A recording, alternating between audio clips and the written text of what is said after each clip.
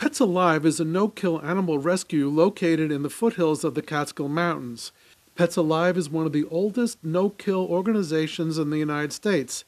The shelter needs a new building as the existing building is beyond repair. Becky Tegsey is the executive director.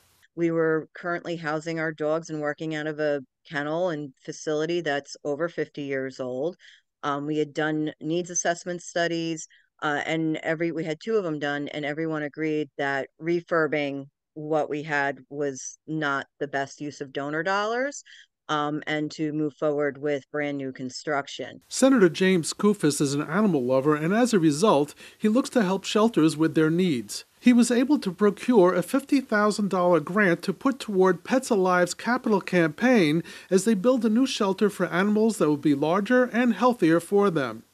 Skoufis explains.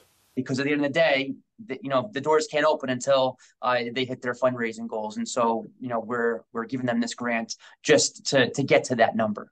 Progress on the new building is moving forward with a new roof, air conditioning, ductwork, wiring, and new rooms. They hope the new shelter will be completed by the early part of 2024.